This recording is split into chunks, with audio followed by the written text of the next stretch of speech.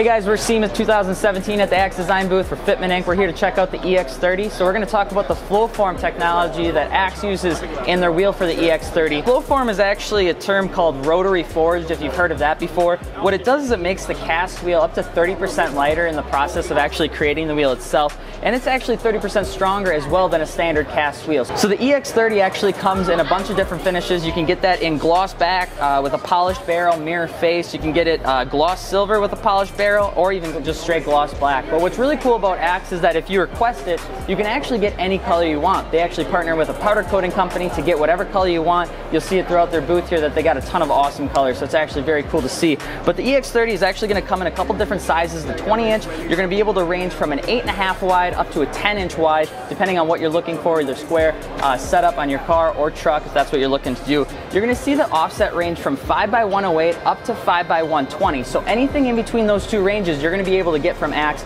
depending on what bolt pattern your car has. So if we jump up to the 22-inch diameter, that actually gets a little bit wider for you. That's going to go by a 5x108 up to a 5x130. So you're really going to get a wider range of offset that you're going to want for your car. You're going to see these again on a lot of S550s, Mustangs, Camaros, those things with the new edge that have the wider wheel barrel.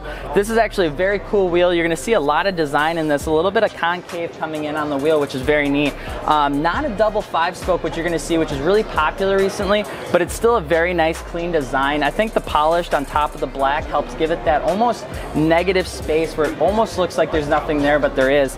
If you kind of come in here too, you're going to see that there is a slight dip along the entire lip, which is a nice touch just to add depth to the wheel. I personally, this is probably one of my favorites, but I do like gloss black almost on all my wheels, so you're going to see this come in one of those finishes as well. This is the XC30. We hope you guys enjoyed this 20 or 22-inch diameter. We'll drop a link if you're interested in seeing more about the wheel. We'll see you later.